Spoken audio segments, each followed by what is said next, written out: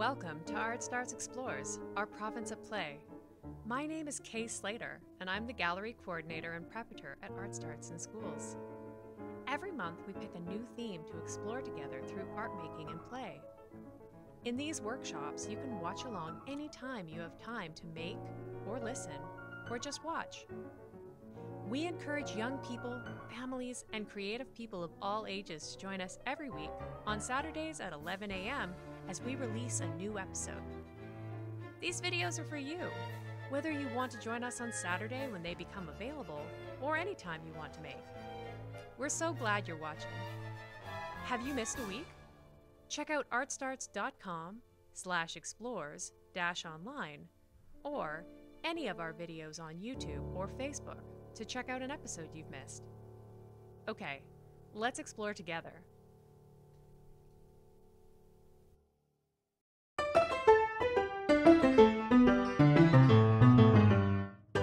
Before we begin making, let's review the 3 rules of Explores. We've got rules in quotes here because they're less rules and more like guidelines or things that we like to have in mind before we start making together. First is respect. We practice respect for ourselves by checking in with ourselves every day before we start making. Maybe we didn't have a good night's sleep, or we're feeling really good today. Whatever it is, we want to take the time to check in with ourselves. We also practice respect by doing the same thing for each other.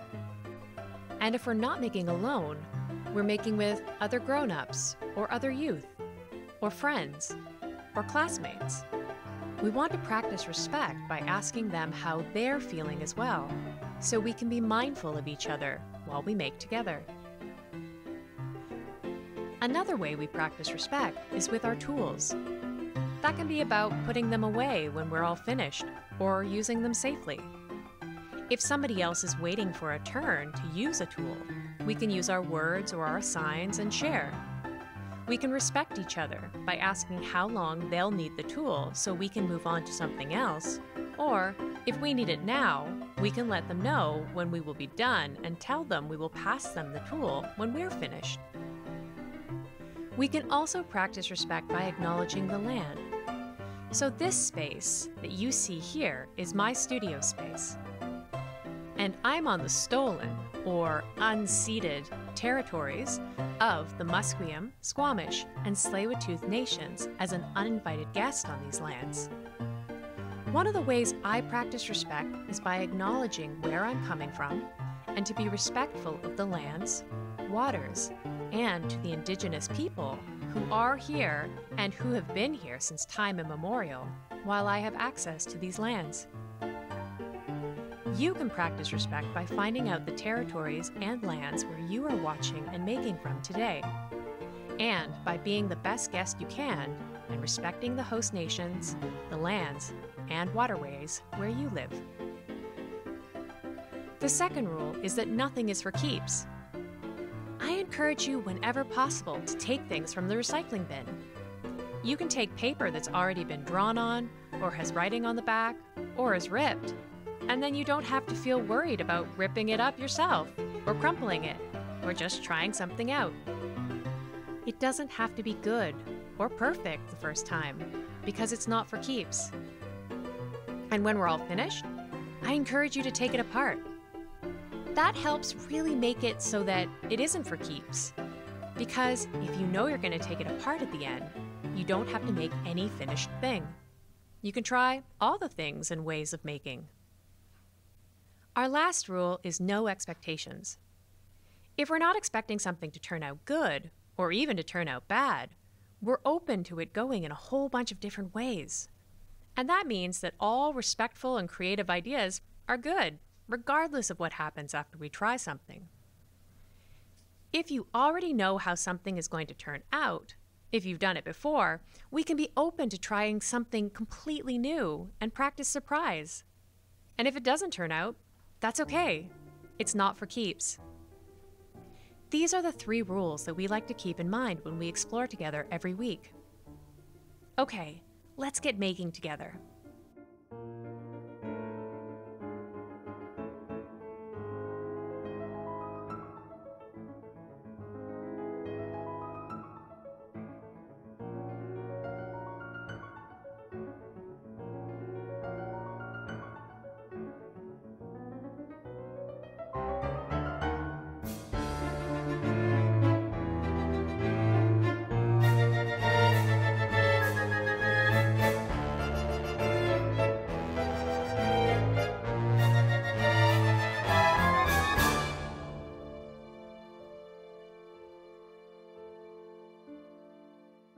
Hello everyone and welcome to ArtStarts Explores.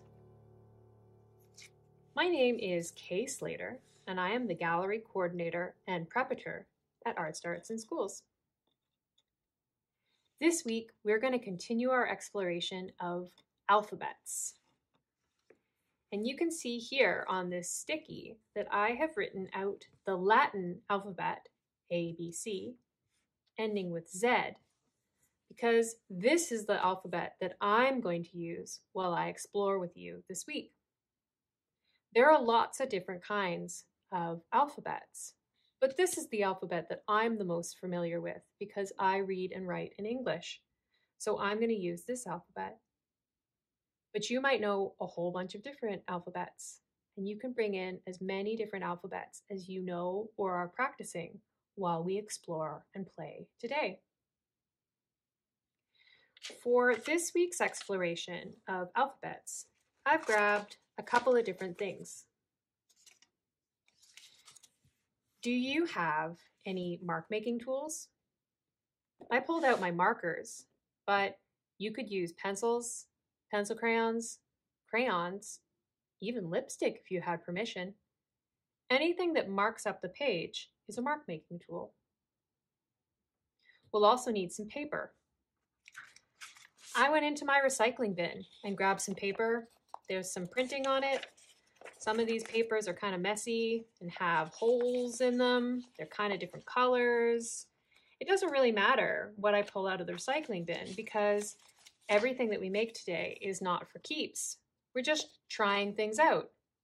And when I'm all done playing and exploring, I'm going to put these pieces of paper back in the recycling bin.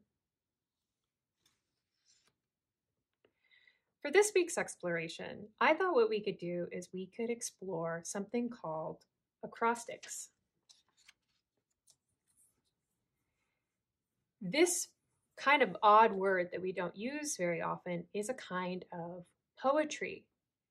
And what it is it's what happens when you take a word, so for example, like my name, K-A-Y, and you write it vertically on the page, which gives you the space, especially if you're writing in English, left to right, to expand on each one of the letters you've written down.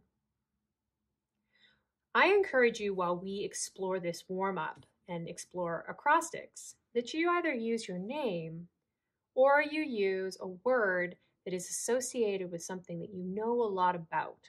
So it could be the name of your pet, or it could be the name of your favorite food, or it could be the name of your favorite character from a book, or a play, or a film.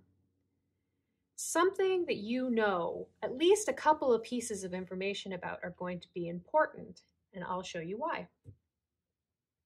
So to start with, I got this piece of paper ready, and you know what? I'm going to move some of my things to the side so we have a bit more room to explore, at least in my space. There's my alphabet. I'm going to keep this word acrostics here so you can check out the spelling and know what we're exploring. So before I got started, I wrote down my name like this, but you could put any word, honestly, in whichever direction you wanted. Why couldn't I put my name K-A-Y, or put my name K-A-Y? Let's see what happens. Okay, so I haven't really answered what is an acrostic yet. So you can see this format that I laid out, and I put my name, which is spelled K-A-Y, and I put it into these three boxes here, and I put it vertical. What happens in the space to the side of each of these letters? Well, we've got this ability, especially when I put lines around it, to really focus on just one letter. I'm not really thinking about the A or Y. I can just think about what K, the letter K, means. And I'm thinking about it in association or related to or connected to or that makes me think of an idea that's that's connected to the letter K. So what's an example? So I know me. I'm familiar with who I am. So I'm going to take the color red. And what I'm going to do is I'm going to go K is for ketchup, chips. I'm going to put a heart here. If you wrote your name, what is connected to you that also shares the letter, so the first letter of your name? Can you fill in the space beside your first letter? If you're all done, we could go to the next letter. Or if you laid out your page like me where there's all these spaces, there's no reason why we couldn't go to the last letter or another letter in the word. In fact, that's what I'm going to do. I'm going to answer my why because thinking about that, a word came to mind right away, which is yellow. That's kind of hard to see. I'm going to change this again, and I'm going to go yellow plus, oh, and I already have my red out. Red equals my favorite color. I reached the end of my page, so I wrote my favorite color, which takes up a lot of space, to fill up this whole space. And it's easy for me to know that it's still associated with my letter Y because I made these lines here. But what would have happened if I hadn't put these lines here? Would it still be connected with this letter? Maybe because of this format, I need this box to make it clear. I could also add it after the fact. But this is just one way we can fill out an acrostic. Okay, I have one more area here. A. What is connected with my name that starts with A? You know what? I have two things that I like on the top and the bottom. I love ketchup chips with my heart here. I've got my favorite here. This time, I'm going to go apples are just okay. Because I'm okay with apples. They're not my favorite fruit. I'll eat them if they're around, but that's me. This is a truth about me. So not just by beyond just writing my name and me being on the page, now you get to know a little bit about me by following and exploring this kind of poetry. And it's going to be fun with your name, right? You get to figure out all the different words that are in common or are associated with the letters in your name. This could be a really fun game to play with a new friend or a new classmate or a babysitter or caregiver, somebody who you've just met. You could both do an acrostic of your name to get to know each other. Do I have to fill the spaces besides my letters with other letters? What would happen if I was to do this again? And I'm going to do the same setup where I do this kind of grid.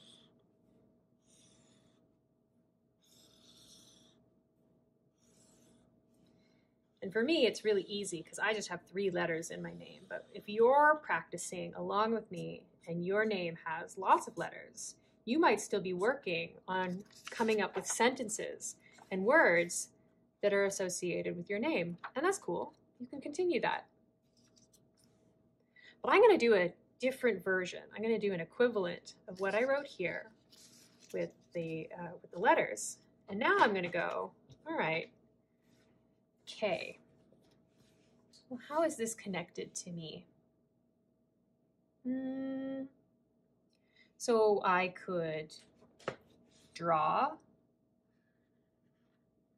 the ketchup chips. Maybe I'll draw a bag so it's a little clearer.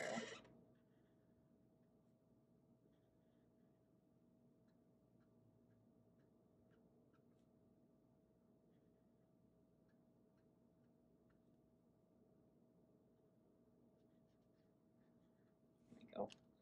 I'll draw a little tomato on the bag so it's a little bit clearer that it's ketchup chips. There we go. And I could fill this whole area. Maybe I really love ketchup chips. And I just want this whole space to be nothing but ketchup chips. I could do that. Maybe there's another word that's connected with K that means something to me.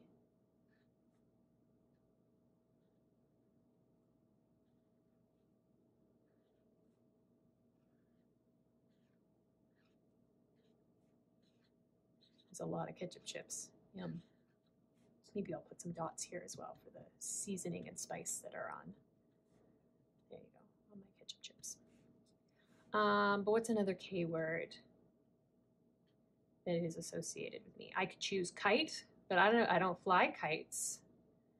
And I could draw a kangaroo, but I've never seen a kangaroo, and I don't mind kangaroos, but they're not really connected to me.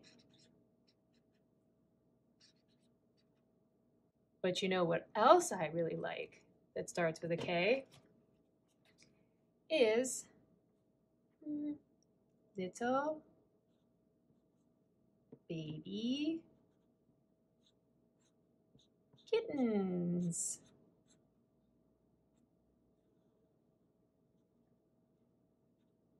And so I could draw a whole bunch of kittens in this space.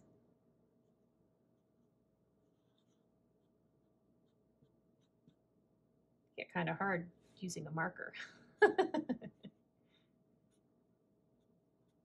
Maybe if I did this again, I'd do it in pencil instead. Lots and lots of kitties, or specifically kittens because I'm using the letter K. Fill up the space with little kitties. I don't have to just do them in this direction because I'm filling up the space. Turn my page.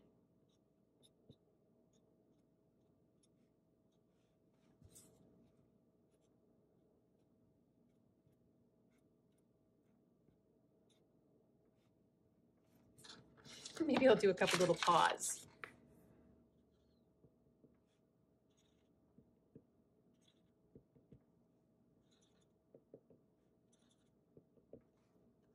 There we go. It still has to do with the letter K, right? Because both of those words I chose were associated with this letter because they both start with the letter K as well, but it's still connected to me because they're things that I like. So let's move on to A for me, or on to the next letter or area for you and your name. In fact, let's take a couple of minutes and just quickly draw a couple of things, and then we can come back and talk about them when we're all done. And if you don't have any ideas, you can just watch me draw as I go along.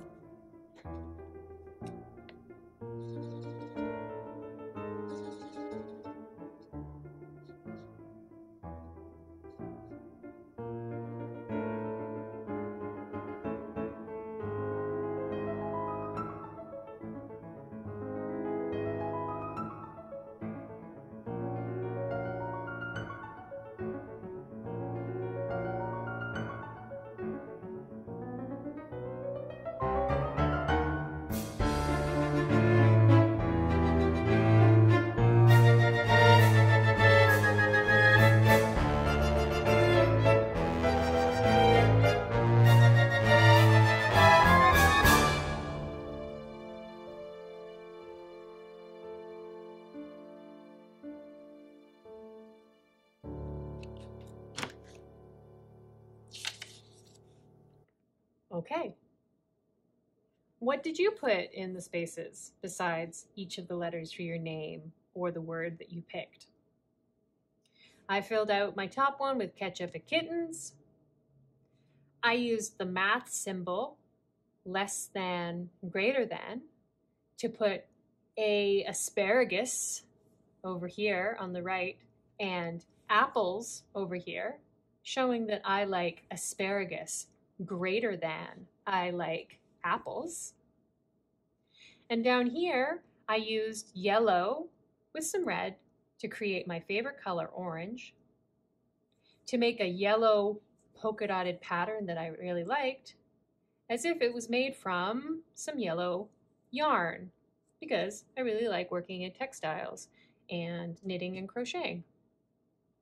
So there's a little bit of a story, like a comic book, about who I am on each of these lines that happen based on my name. And both of these acrostics or poetry are just as right. Just because I used writing on this one and just because I used drawing on this one doesn't mean that they're any less associated with me or my name, or that they're not connected with the letters K-A-Y. They are associated. They both are extensions of me. They're equivalents. Do you remember before I said that what would happen if instead of doing my acrostic with it K-A-Y on the vertical, that instead I had written it with K-A-Y at the bottom or K-A-Y at the top? What happens here? Can I still make an acrostic? I'm going to put this to the side. Yeah, put this over here.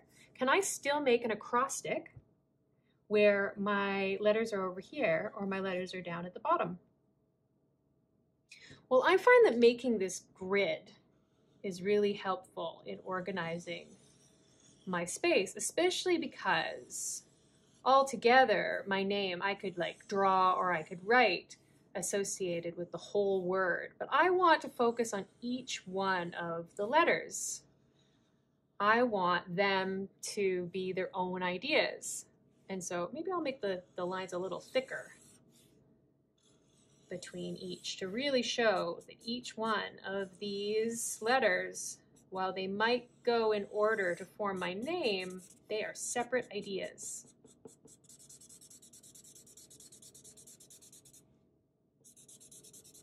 There we go. Okay, what's different?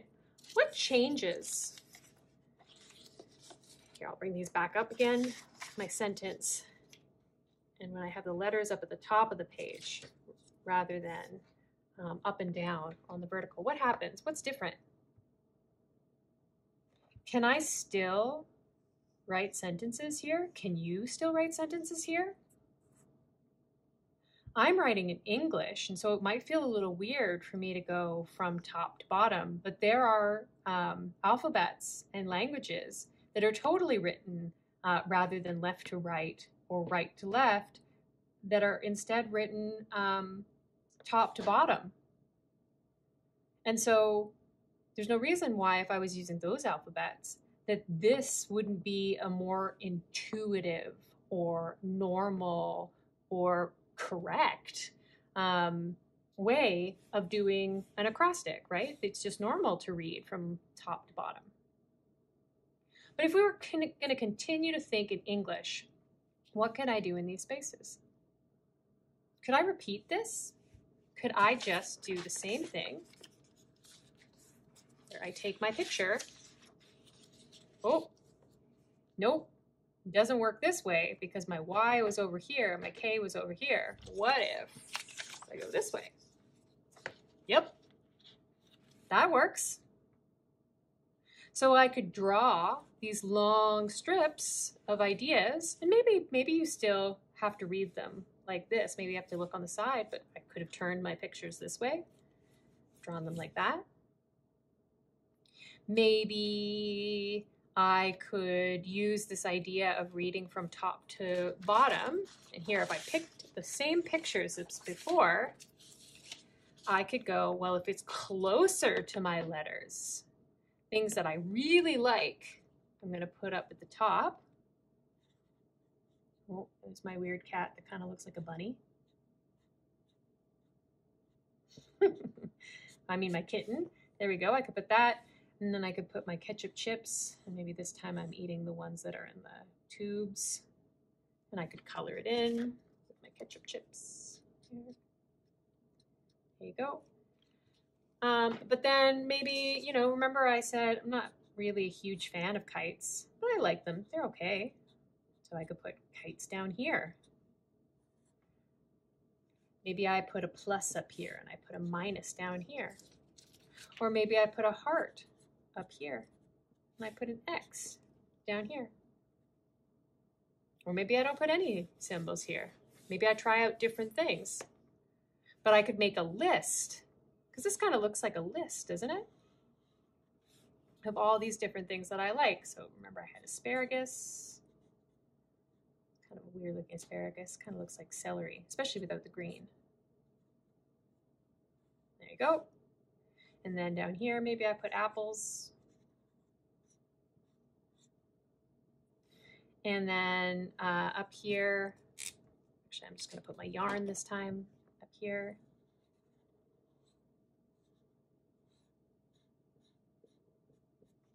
There we go. And then maybe down here, I put a yak, which I don't think I've ever drawn before. What do yaks look like? I can check later. This is just for or not for keeps. Kind of looks like a cow, but needs to have some big hair. There we go. There's my yak down at the bottom. And I could keep going. I could keep drawing a whole bunch of things in here. What about when I put my letters at the bottom of the page? What happens here? I'm going to do the same thing as before, but instead of putting a line between, I'm just going to divide up my page so I can focus on each letter. What do you notice? What's different about putting it at the bottom of the page compared to the top page? I could do this again, where I could just draw in this area that's connected, so that if I think about reading from top to bottom, maybe I'll see the pictures first before I go down and I notice the letters at the bottom. But what else happens? What else do you notice when the letters are at the bottom of the page? Well, because they're at the bottom, I get to start thinking of words that actually end in these letters. And so all of a sudden, words like quick, trick, brick, I can use in this space. I think quick is probably the most associated with me, and so I'm going to use the purple again and go Q, U, I, C, K. And my nibblings, nieces, and nephews sometimes call me Tita. And there's no reason why I couldn't repeat my name again now that I'm at the end. K-A-Y. So I used my name twice. That's all right. You get to read it left to right and read it up to down. It makes it really clear and obvious that the focus is me here, because it's a little bit harder when it's at the end of the word. But there's no reason why I couldn't repeat my my name. In fact, does it have to all be in one line? Could I go, I'm going to choose another piece of paper and go K-A-Y and then go K-A-Y and go K-A-Y, K-A-Y. Oh my goodness, look at them all. Keep going. K again here. Where else could I have it? Oh, there. right? And so is this still an acrostic? I mean, there's my name. What happens if we were going to do it like this? What happens to the areas around it? What if we started doing this and had K, was it K? So K-A-Y, there's my name again. And then put a grid around it like this. And now do associations with the letters in the adjacent or neighboring or besides areas. So maybe these ones, and I'm going to choose different colors, but maybe these ones all have to do with A, and these ones have to do with K, and these ones have to do with A. But if I was going to follow this and I put K-A-Y here, then I could keep going. I could add another section here. And then all of a sudden maybe this section is blue that's associated with this K. Oh, and now this blue and this red comes together over here. So now I get to pick things that are associated with blue and green and blue and red in these squares. And then this one's blue. So I could do a color code around my name. There are lots of different ways that I could explore using my name as the start of an acrostic. It's just about using these letters as an association with a sentence or a picture or an idea. I got really excited as we went along, and I think I could probably come up with lots more ways to use my name to make associations, make sentences, make pictures. Did you come up with some ideas that I didn't think of? I'm going to leave my camera running while I clean up my space so that I can get ready for other weeks, because I always like to practice respect when I am making along with you for Explores. If you enjoyed today's session and you followed along with me in previous weeks and you came up with an idea or something you want to share with us, we'd love to see it. You could send us a message with permission from an adult or guardian by emailing us or posting your stuff on social media. If you really enjoyed this week and you missed the previous weeks where we explored alphabets, you can check out the recordings of those workshops on our Facebook page or our YouTube channel, which is facebook.com/artstarts or youtube.com/artstarts. Or you can visit our website at artstarts.com/explores-online. Okay, I'm going to start cleaning up, and I look forward to seeing you again next week. Bye for now.